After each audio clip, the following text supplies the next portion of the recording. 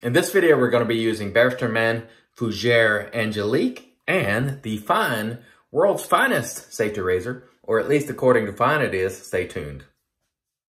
Hey there folks, welcome back for another video. I'm your host CDB. Thanks for joining me again this morning, this fine Saturday morning. If it's your first time here, I hope you'll consider subscribing below. So, as mentioned before, today we're going to be using the B&M Fougere Angelique, which in my opinion is one of the best fougere scents ever created. Now, this is, for me, a treat yourself kind of soap because it is pricey. It is $27.99 for 4 ounces.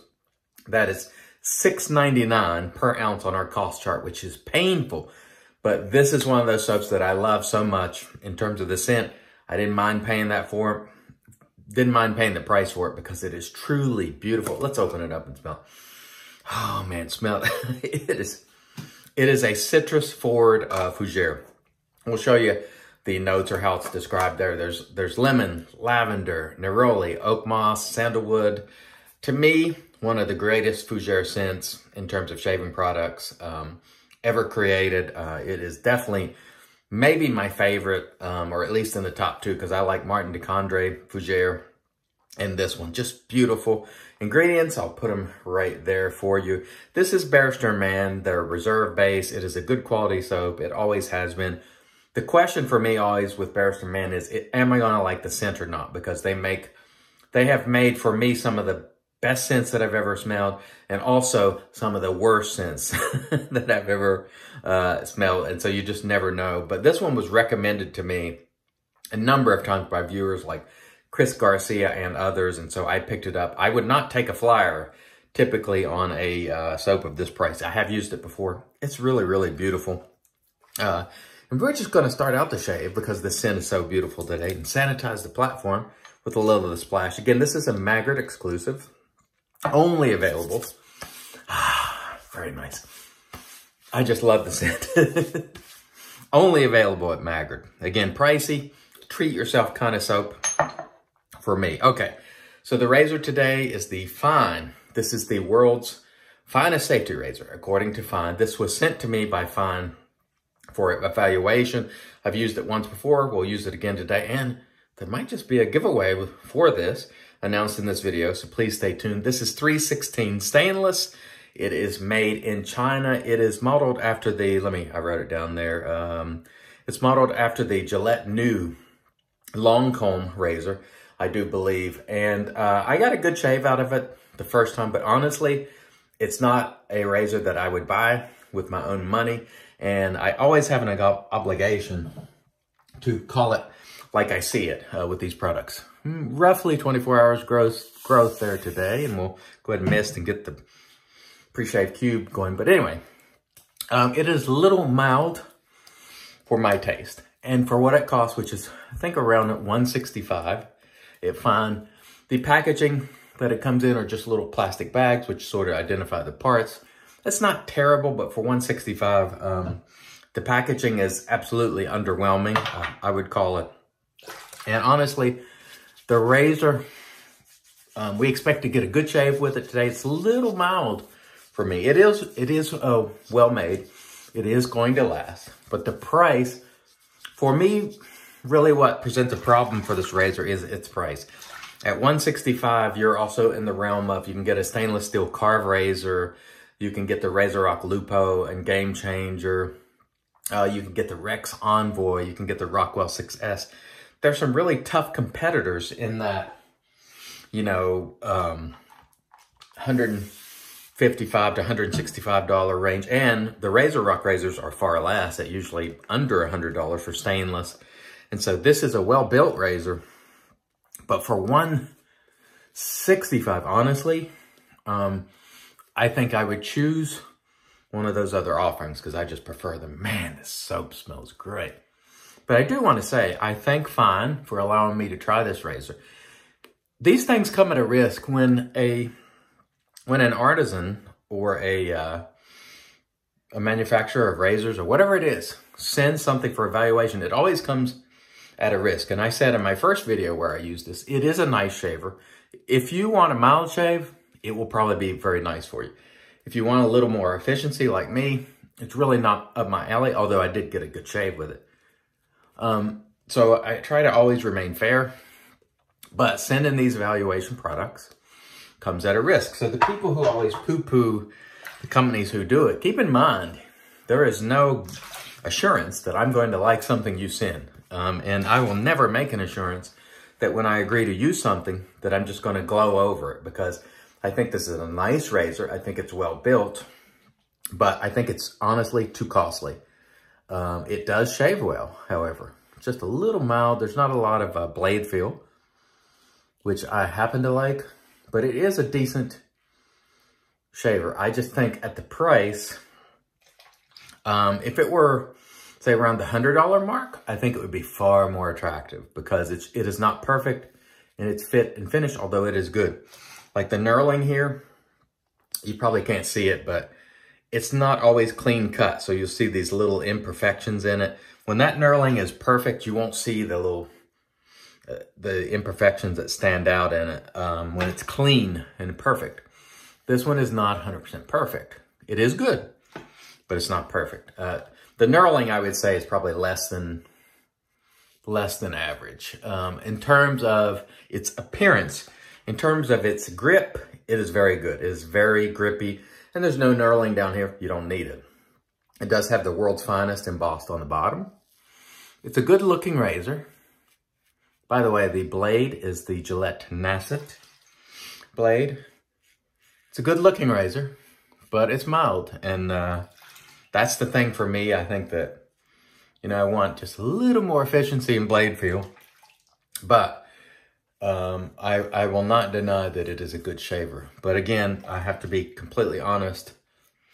It's not one that I would buy at its cost because, quite frankly, I just think the Carve, the Rockwell 6S, even, like I said, the much cheaper Razor Rock Game Changer and Lupo are just, for me, and again, I want to caveat, for me, better shavers for, in some cases, less money, or in all the cases, Rockwell 6S, less money than this one. And if you care, this one is made in China. So it arrives to you, the packaging is underwhelming. It's made in China. And the price tag is, you know, it's getting up there in that close to premium. Well, let's just call it, you know, it's that entry level of premium price. And for me, it would not be worthy of a buy. It's just, you know, it's just not a razor that floats my boat. But like I said, it's a good looking razor. It does work well. And I will get a good shave out of it today. So from that perspective, in terms of just getting a good shave, performance-wise, it will work just fine. However, I can use most DE razors and get a good shave at this point, you know. So I expect every single razor to provide for a very decent shave, regardless of cost. But again, I want to underscore these evaluation products that these artisans and companies send, there's no guarantee. You know, it can be a video like this where, of course, we're going to talk about the razor, but we're going to talk openly and honestly, and it's just not one that I would buy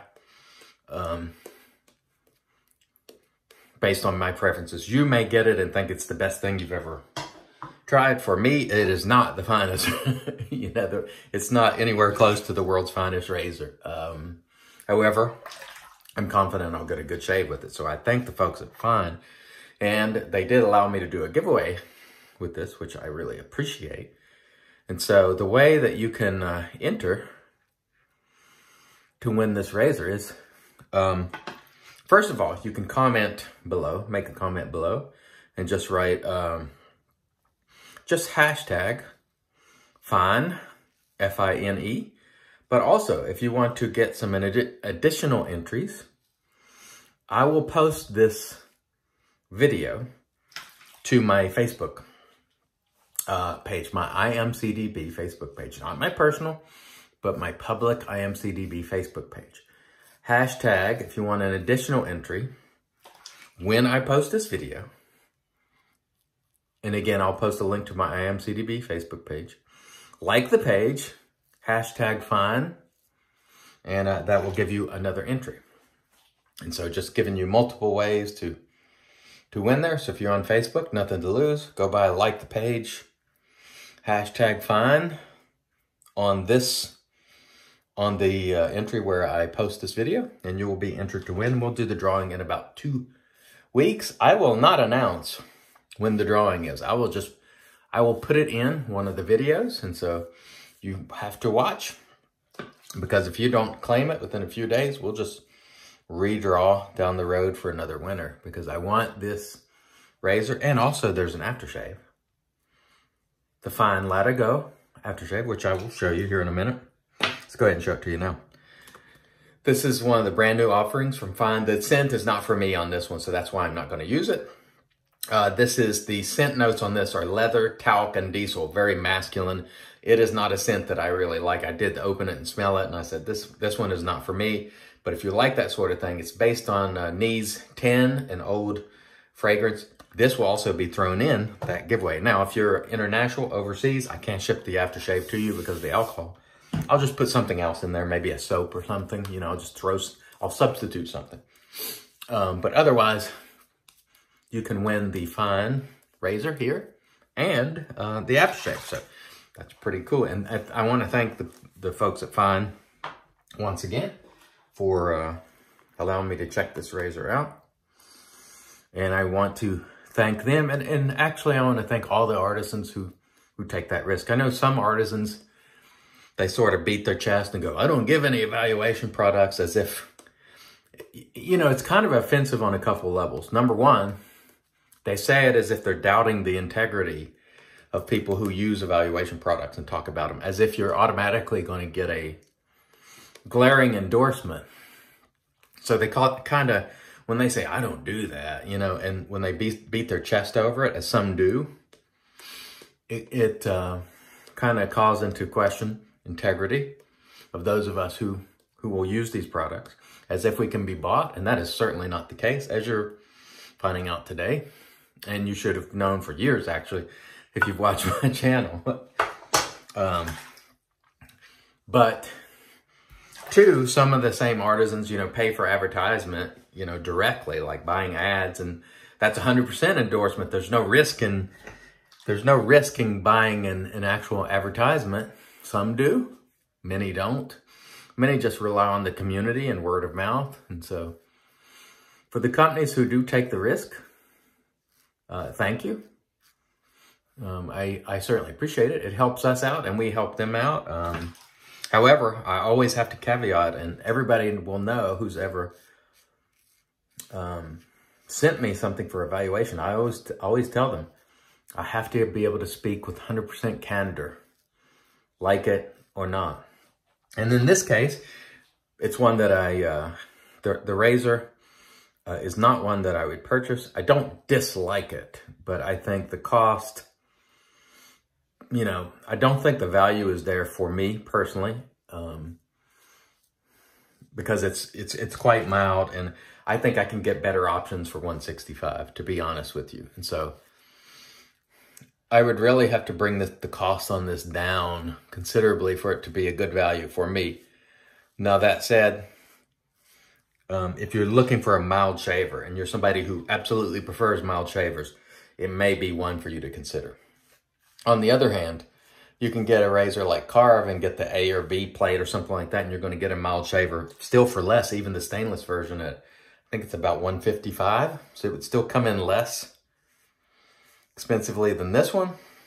And so the cost presents a problem for me on this razor. And I wanted to use it another time and just see if it confirmed my feelings. You know, the first shave, I used it, and I said, you know, I wouldn't buy it with my own money. And I, you know, even after this second shave, and I could use it for months on end and I would feel the same way. This is just one that, you know, especially since I'm using more open blades, straight razors, shavettes, I do have a tendency to prefer a little more efficiency.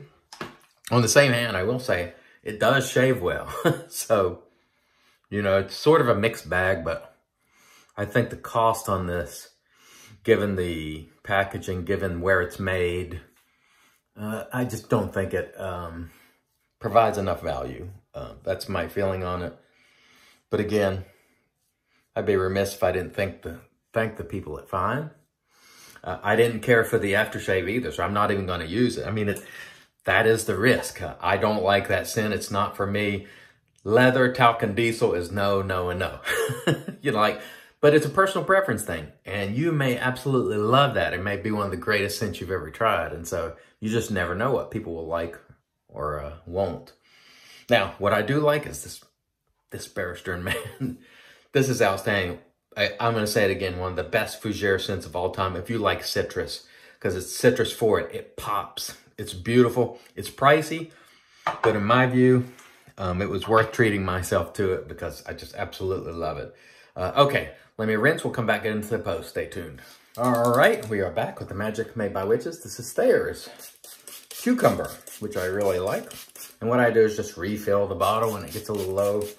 This is great stuff. And one of the things you don't hear me doing a lot is when I talk about these soaps, which is superb, one of the greatest of all time, Fougere's. You won't hear me talking a lot about post-shave. And the reason why is I use post-shave products. Alum, just use that, the PAA alum with Dry Dock. Then I'm following up with Witch Hazel, and then I will follow up with the Splash.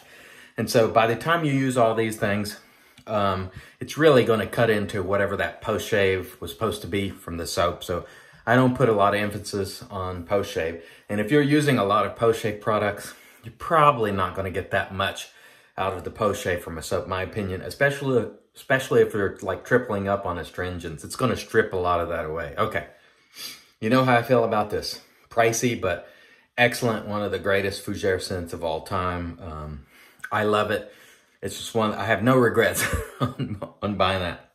The World's Finest Razor by Fine. Actually, I got a really good shave with it. So it is capable of delivering a very good shave. However, to me, it is not the world's finest razor, nor close to it at its price. I just don't think it brings enough value for me. It may for you. Nice looking razor, will last you a lifetime, maybe several lifetimes, but it's not one that I would purchase. But we do thank Fine.